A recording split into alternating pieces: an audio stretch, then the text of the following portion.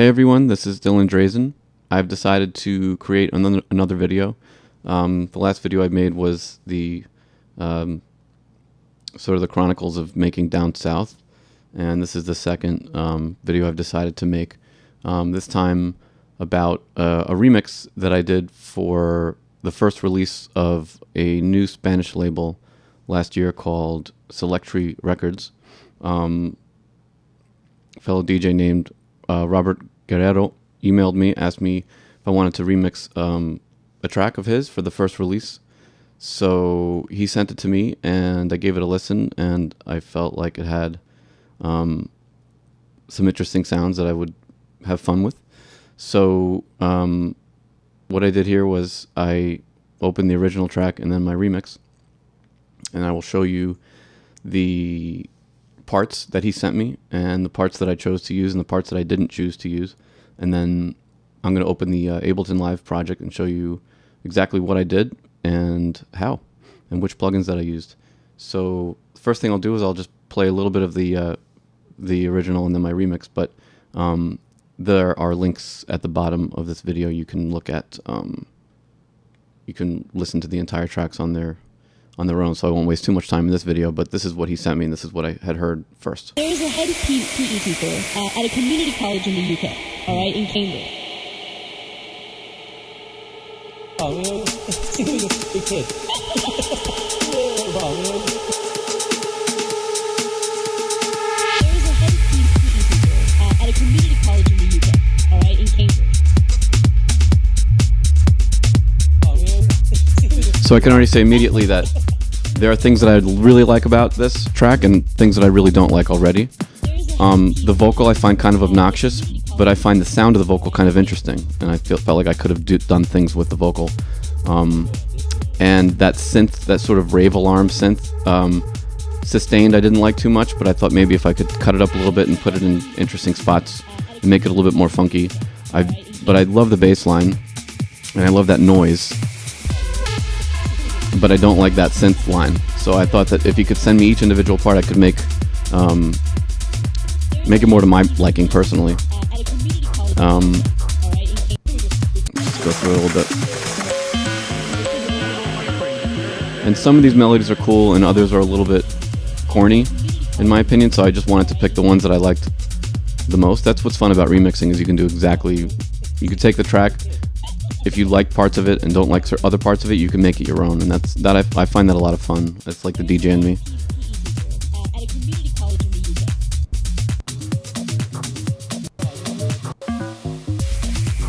That's all awesome. So I wanted to sort of incorporate those sounds, but while still making it my own.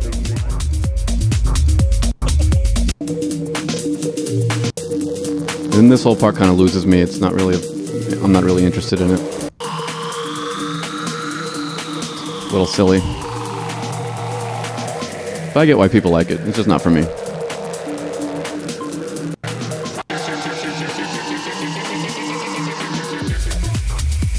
little druggy for my taste. But then this is cool stuff.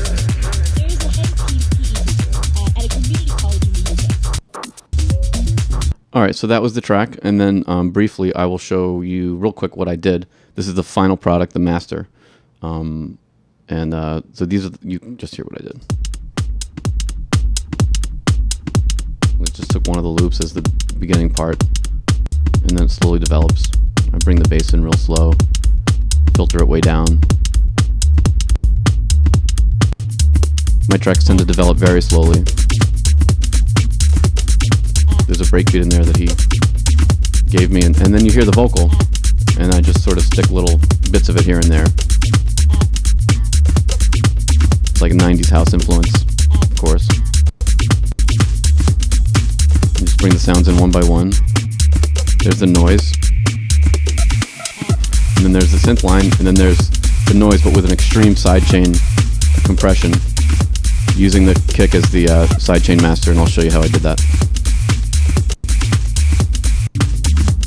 And then the theme, the little synth line comes in, and I bring it in very gradually and slowly with a filter and lots of effects, which I'll show you. And then there's there's a long breakdown with the synth line. That string is the only original sound that I used. Everything else he gave me.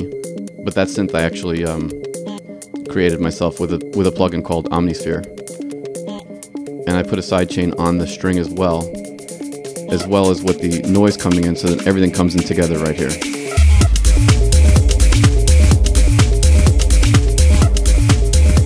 And it's that the sidechain on the noise with the string with the same sidechain and a slight sidechain on the bass, all mastering to the kick, gives it that openness. And there's a lot of panning going on, a lot of effects on the other loops to give it that sort of openness, but not. There's a lot going on, but it also feels minimal at the same time. And that's because I was very selective with these the sounds that I wanted to use. You don't want to just throw everything in there because it's just going to sound like a clusterfuck. And then it winds down over time. It's good for mixing. Okay, so that is what I did with it. I will show you sort of the process that I went through. The parts that he sent me were these. I used most of them. Let's see. I think some of these are bounces, and that I did not use. That's why it's not highlighted. That was a bass. I mean, a bounce of the bass with all the compression. So that was this is the bass that I ended up putting into the track. But this is the bass that he actually sent me. A little bit quieter, just a loop. And then that one, that's my version of it. That I didn't like, so I didn't use it. It's a nice little hi-hat pattern I used. That's the kick. I ended up using the kick he sent me. That you can do lots with. I got pretty creative with that, and I'll show you. And then these are, I think, well, this was the noise that he initially sent me. And then I created a reverse noise. I think I created this. I'm not even sure anymore. This has been almost a year since I've done this. But when there are like these sweeping sounds, I like to make a reverse version of it for build-ups, obviously, and stuff. I believe I used that. I don't know why it's not highlighted. I think I used that too. I definitely used that. I did a lot of weird things to it. Breakbeats are a lot of fun to work with. Raw, they sound terrible, but there's so much cool stuff you can do with breakbeats for funky tech house. That I used. I really like that loop. I think I didn't end up using that, but I highlighted it because I thought I was going to. Same story with that. The shaker I definitely used. And then these are the synths. Oh, don't believe I used this. And this... That's the sort of obnoxious synth, but I just took little bits of it and just sliced them in here and there at funky moments, which I'll show you. Same with that. That's the main theme of the track. It's a very important loop, so I made sure to give it some special attention. Don't believe I used that. Don't remember if I used that. And this is the vocal, I think. This I did not use. This is the vocal I used. Yeah. At a community college in the UK. So I just used the very, very beginning, just when she goes there, and I just loop it here and there. I don't remember if I used that or not. A fellow employee. And that I didn't use. Okay, so those are the original sounds, and here is my project. Usually, I make several different session files. After each session, I'll duplicate it and then make a new one the next day. This I ended up doing all in one day. I did this in about, I don't know, probably took me about 4 hours or something. And this is what it looks like.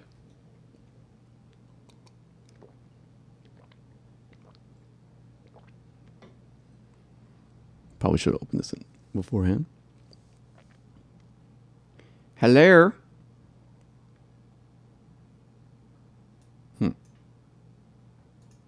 Oh, that was open beforehand. Silly me. All right, let's go full screen. So the first thing you'll see, move this up here, is the kick has 2 tracks. And the reason I did that was because I like to put a little extra attack on the kicks in my tracks. The original kick sounded like this. I'll go through each plugin what I did. I just put a very sort of this is part of Sound Toys. It's a really cool set of plugins. I put a looks like I just had the default, but I may have done some things to it. Just put some slight distortion on the kick, so the kick sounds like this. And whoops, and without this, it would sound like that. So there's a little bit of extra oomph in there. That's what this plugin does. I increased the drive a little bit and sort of just called it a day. And then there's the same exact kick drum, but with a filter. So this is also from Sound Toys. It gives it a very sort of Sound Toys. The collection has a very sort of analog feel with sort of an emphasis on distortion. And this, I just obviously filtered the bass out, and it's just doing its own thing here. So I let it sort of. You hear some bass in there, and I probably, in retrospect, I probably should have EQ'd that bass out, but it's not such a big deal. And next, let's go back to being a track. So this is the breakbeat, and if you remember, this is what it sounded like by itself. Actually, let's make a loop here, make everything easier. Right, so that's the original sound, and then I added 2 filter freaks, which are both from Sound Toys. So this basically filters out the irritating high frequencies and also adds a gate. So makes it more of, sounds like more choppy instead of a full loop. Because the loops that I like to work with, I want them to have their own space, and I want to be able to work with other sounds within each other so that they can talk to each other, if that makes sense. Otherwise, it's just, if you have a loop like this and a bunch of other loops, it's going to sound awful. So you want to kind of, you know, the genre might be minimal, but I'm also minimal with how I produce, because the more minimal you are with everything, the more elements you can put in, and then each element can talk to each other. It gets to the point where the genre is no longer minimal, because you can, the sound becomes full again. But it's so hard to explain. But I think you probably know where I'm coming from. This is the second Filter Freak plugin that I put on top of it. And this adds compression and adds some more aggressive, high resonance auto filtering going on. So I was satisfied with that. And then the next track is the bass line. And then with this track, there's some automation. This is the very beginning of the track, so I'm going to go to the middle of it. And it's going to sound like this. And without the plugins, it would sound like this. This is just what he gave me, but chopped up. So it's not that different, but as you can see, I did a little creative splicing and stuff. So I'm not sure why that click is happening, but there's a sidechain, and I'm putting the sidechain on the kick, and I'll explain that with all the other tracks. There's a lot of sidechaining going on in this track, which gives it that sort of pumping feeling. You know, Daft Punk kind of, for house music, in my opinion, kind of made that sound really popular, and I loved it. And then this is, that's why I put, okay, so the clicking sound is fixed by this plugin I have called TBK by Synalxis, which is my go-to filter I use everywhere on everything. It's my favorite filter ever. It's very simple, it has very simple controls, and it's just versatile enough where it works for 95% of the times where I feel like I need a filter. So here, I just filtered it down a little bit, because when you have it up, there's too much sound, there's too many high frequencies, and you hear that click in there, and I'm not sure why that was there. So I just fix it, and I bring it down a little bit. And then from the beginning of the track, you will see that I start bringing the filter up slowly. It starts down here, At 21, it ends up at 52. So like at the beginning of the track, it's very low. It's also being faded in. And that just makes it more, smoother and DJ friendly. And that'll, when all the tracks are kind of automated properly, it just makes it more of a full production. And then finally, I put a compressor. Synalxis also makes a pretty decent compressor. When you turn this on, it just brings it completely to life. And there are other good compressors. Interestingly enough, I started with a compressor and then I put a filter and then ended with a compressor. And there are no rules. You don't have to do that, but this is what worked out for me here. I just sort of like the way that I produce is I just start adding things. I start adding plugins. I work with loops, and you start working and doing things. And when it works, you're like, okay, that's fine. There's no rhyme or reason to why I do what I do. It just happens. It's kind of part of the artistic element of, I suppose. So then next is another breakbeat loop, which sounded like this. And this needed a lot of help. So here, I'll turn off all the plugins, and you'll hear what it originally sounded like. It was like that. A little quiet, cute little breakbeat hi-hat situation. So with this one, I added again Decapitator, which is part of Sound Toys. And that's fun. That's very me on Remains from 1998. But it's a good place to start. And then I'm like, okay, well, I like the sound of that, but I definitely going to want to gate it. There's too much sound going on. So I added another Filter Freak, which calms it down a little bit.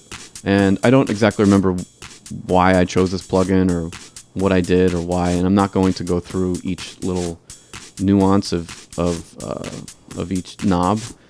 I just sort of work with the different functions and come up with something that I like. And then here I added an actual gate because I'm like, okay, these aren't gating it for me, so let me just put in a literal gate. And then that sort of very subtly gates it. You hear me turn it off. It takes some of the noise out. And then I put Sound Toys makes an auto pan plugin, an awesome auto pan plugin called Pan Man, and that just sort of pans it left and right kind of randomly. So that's how that ended up. But it's the first Decapitator plugin that really, without it, it's obviously, well, the gate is messing with it, but yeah, the Decapitator is what completely colors it and changes it completely. So that's fun. So that's in some of the track. And next is the shaker, which I don't think I did much to it. It was just fine on its own. Here I just added the Synalxis compressor to it, and without it, it's like that. It just beefs it up and makes it louder. And with all these high frequency channels, it's a good idea to filter out the bass, or just put a low shelf, or a high shelf, I should say. But I didn't do that here. And when you're working digital, there's probably very little low frequency information in the channel, so it's not such a big deal, but kind of did this rather quickly, as you can see. The next one is, I believe it was another breakbeat loop. This time I will just turn the plugins off first so you can hear what it sounded like originally. It was that one. And I like that. But obviously I needed to do more to it to make it my own. So first I added another Filter Freak. It seems that I had just installed Sound Toys when I made this, because I think I was getting pretty excited about this collection of plugins. So that's already pretty cool.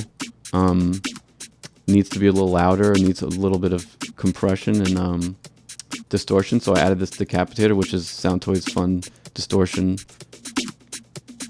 Just made it a little louder and just very, very subtle amount of distortion.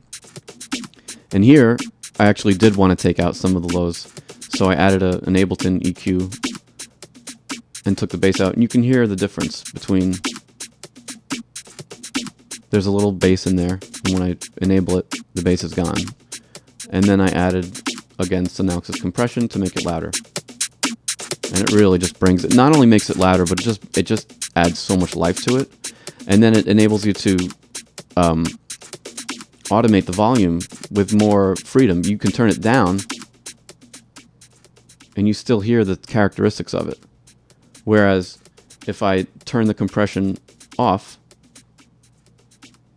and turn the volume up to the level that it was at, it does sound different. It's more dynamic, but the loud sounds are, well, more dynamic means the loud sounds are much louder than the quieter sounds. And when you compress something, it reduces the dynamic range, but it also gives it life and oomph. So there's always sort of like that kind of that happy medium that you have to find when you're producing between dynamic range and awesomeness. I don't know how else to put it. So then the next track is the synth. Oh no, this was the vocal. Yeah, so I just did this, you know, as you can see, every couple bars, and that was good enough for me. I didn't really want to do too much with that. And then as far as this, oh wait, hold on, I should probably go through the plugins.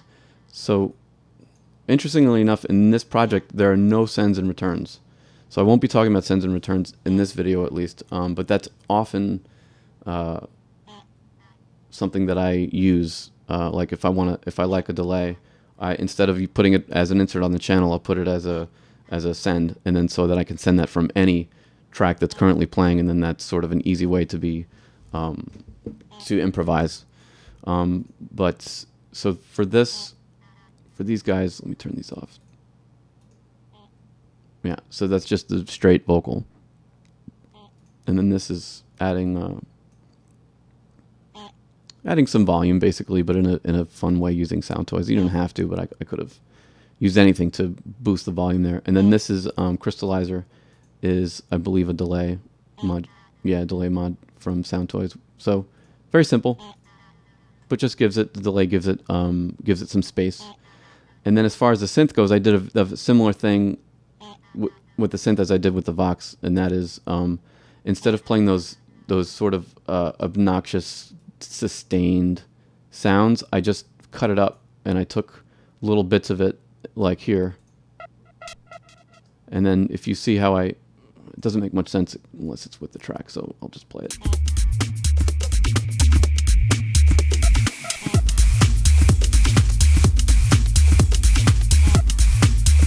Yeah, and I just put it here, and again over here, and then at the end of the phrase I do something cute. That's it. And I just wanted to do that, make it my own. I had that pattern in my head before I even made this, and I was like, all right, it's easy enough to do. It's a lot of fun and easy to work in Ableton. As far as the audio of the synth, let's go back here. Let's actually loop this bit so you can hear that.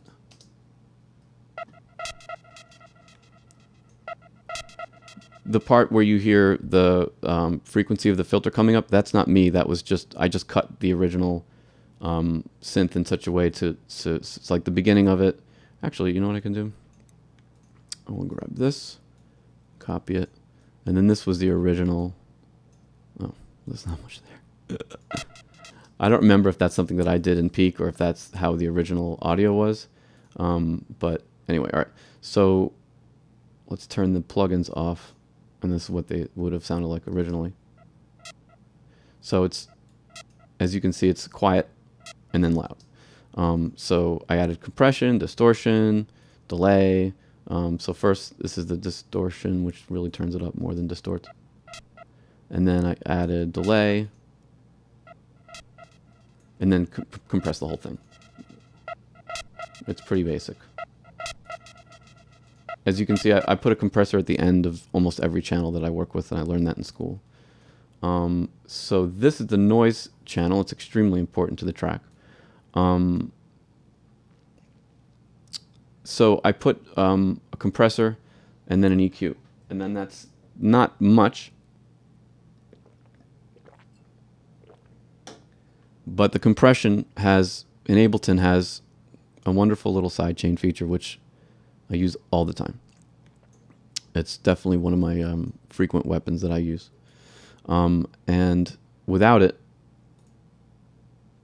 it sounds like this. It's just noise.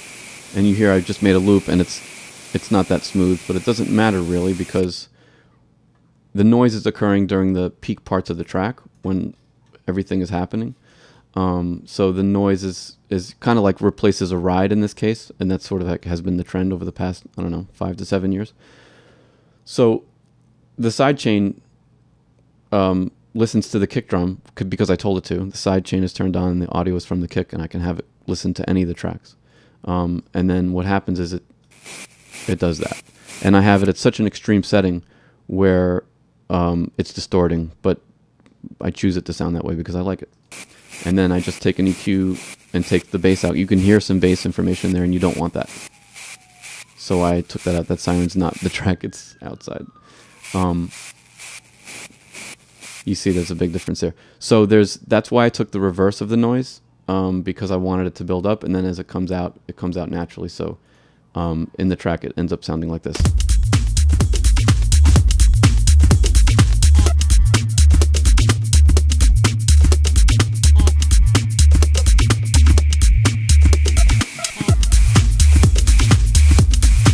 Is lovely. Without the sidechain, boring. With sidechain, yes. That's the breathing, the openness. So that's important. We will get back to the Omni. Actually, no, we'll just do this in order. So the Omnisphere channel. This is the only the only original sound in the track, because I felt that most of my tracks that I do, tech house tracks, I love strings. Just at one point in the track, basically the main breakdown. So at this part of the track, I'll mute it so you can hear what was going on. You hear the synth, and the noise will start to come in. The kick starts here.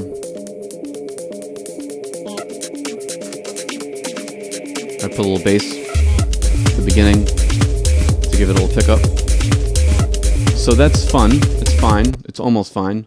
But I wanted a string. So I selected the Omnisphere, and there's a lot going on in this string. It doesn't sound like it, but this is the Omnisphere plugin. It's by Spectrasonics. It's got tons and tons of sounds. It's a lot of fun to use. I chose a very simple string sound, like a Juno style sound, and you can hear some panning. You hear the sidechain with the kick, and that coincides with the sidechain of the noise. I take tons of bass out because then it would sound like that, and that's actually kind of cool. I didn't realize I probably could have done more creative things with the string, but I just put the string in as like sort of a utility, and then I compressed it. Without it, it's gone. So so again, this is the Omnisphere plugin. Then I panned it. Then I put a compressor on it for the sidechain. Then I EQ'd the bass out, and then I put another compressor at the end, a Synalxis. And you'll notice that I mostly use a Synalxis compression to compress the full channel. That's the very last thing I put on the chain, and I use the Ableton compressor more for effect and fun. So that's the Omnisphere string, and again, that's the only original sound that I had in this track. The hi-hats were originally like this. This is one of a couple hi-hat patterns that I used. It's pretty simple. And this beat repeat, this is from Ableton. Sometimes I just go through plugins and see what sounds good, and this is what tickled my fancy at the moment. So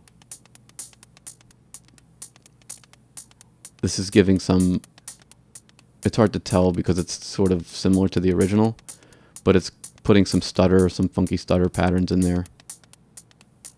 And it worked for me. And then this is another Sound Toys plugin, which I don't remember exactly what this plugin is for. Might be, I think it's oh, it's kind of like related to beat repeat. It's moving things around a little bit, and it's giving that flam kind of sound. So that worked, and then I panned it using Panman. And this one is, I believe, random. And then again, I compress it, and that's it. and that's what it sounds like within the track. So you almost don't even hear it, but when I take it out, you'll notice. Sounds like something's missing. It's just an integral part of the track. Okay, next is the synth line. So that's this. And this was a really important part of the track. Obviously, it's the main theme. It goes almost throughout the whole track. So there's some automation happening here. As you can see, there's each pink square means there's automation. So there's filter automation. I'm doing stuff with the frequency, the cutoff frequency of the filter. I'm also, I guess there's some filter in the Synalxis compressor, which I don't even remember that. But I guess I did something fun there. I'm not sure. Wow. Okay. This is Nitro. Nitro is or N2O is a new one by PSP AudioWare. This is an awesome plugin. I use it very commonly to just sort of change the sound of things. This has tons and tons of presets. It does all kinds of things, and you can automate the hell out of it. It's a very powerful plugin, and I love it. Yeah. So without these plugins, let's just disable them all. It took me a long time to get used to the way that audio plugins look in Ableton because I'm used to Logic, and Digital Performer before that, where you see them in an actual, like, you know, signal chain, like a mixer. But anyway, so it originally sounded like that, and I think I just used that loop, and then I used that, which just has a little bit more reverb, and it had developed more within the track. So what I like to do is I like to take one part, and then, you know, for a sound like this, I like to change it very slowly over time in different ways, dynamically, with filters, with compression. Here you'll see when I turn the filter on, it's filtering down, and if I go throughout the track, you'll see, and this is just the filter enabled, everything else is disabled. Comes up, goes back down slowly, and then I'm bringing, this is probably one of the breakdowns, and so it gets more dramatic. Alright, so that's the filter, and then this is a compression that I put right after it, which is not like me, but there's probably a reason for it. What happens here? I'm not sure. But that's what I did, so that's fine. I liked it, so I kept it. And then I put the Soundtoys Filter Freak, and then it's making it more intense, more distorted, louder. This is another Soundtoys plugin called Echo Boy, which is what it is. It's a delay plugin, basically. So I added delay, and then this is the, let me come back here. This is the Nitro plugin, or N2O, and that just gives it more ambience and craziness. I could go through, I'm just afraid if I change the preset, it's gonna, I don't know if I made any changes to this preset number 2, but let's just try it. No, it's fine. So you could just see all the different bizarro plugins it has. It does everything. But I settled on this because it gives it that sort of ambient, sinister sort of feel. And then here I just took some of the bass out, and then put an Ableton compressor at the end. So I reversed it. This time I put a Synalxis compressor at the beginning and an Ableton compressor at the end, because why not?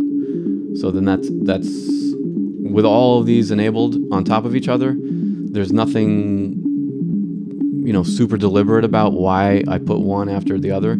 I was just playing around, and I was like, oh, this works, I'll use it. And this is what it sounds with everything. With the string coming in, with the noise coming in, with the vocal.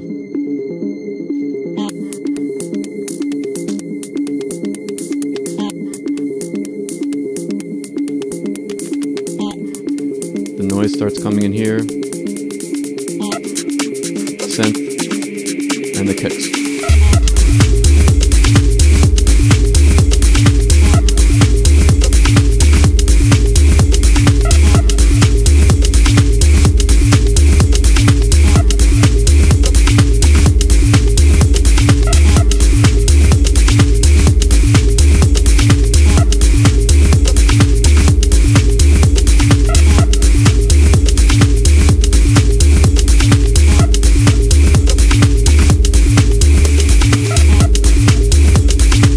So there you see that the sidechain went away for a minute. And the reason that happened is because the kick was gone. It's listening to the kick. So, you know, at the end of a breakdown, when the kick comes in, it's the main part, the meat of the track. A few measures later, I like to take the kick out and then bring it back in. It just sort of adds more drama to it. And I forgot that the sidechain of one of the major sounds was on at the moment, and when the kick came out, I was like, oh, first it bothered me. I was like, oh, actually that's kind of cool, so I left it.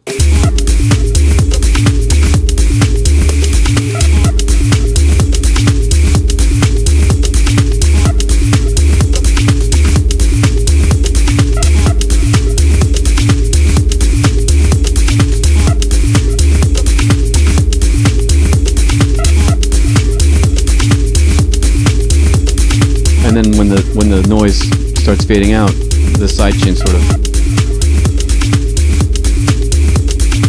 helps it come out smoother.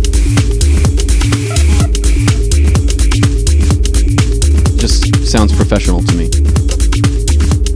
But it didn't take that much effort.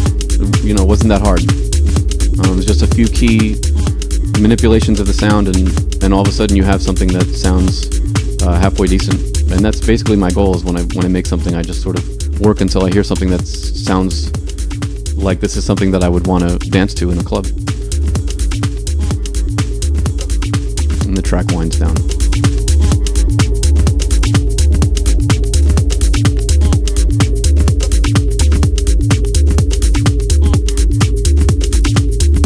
The bass line is an extremely important part of this track. Without it, it's just gone. It's just the track's gone. You really need that bass. And I like DJing with tracks that have that kind of bumpy bass.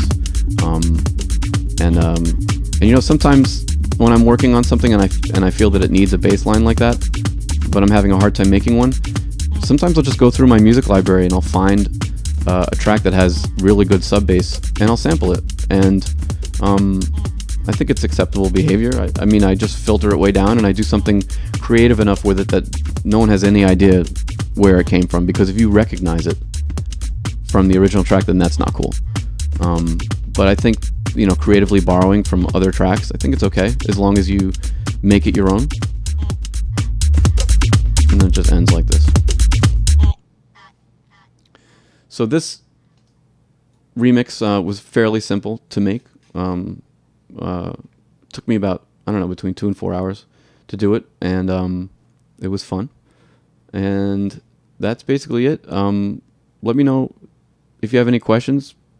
Email me at dylan@dylandrazen.com, or you can put some comments right here. And let me know if there's any other kinds of videos that you would appreciate, either making DJ mixes in Ableton, or remixes, or original tracks, or anything. I'm kind of getting into making videos now, so let me know. Thanks a lot for watching.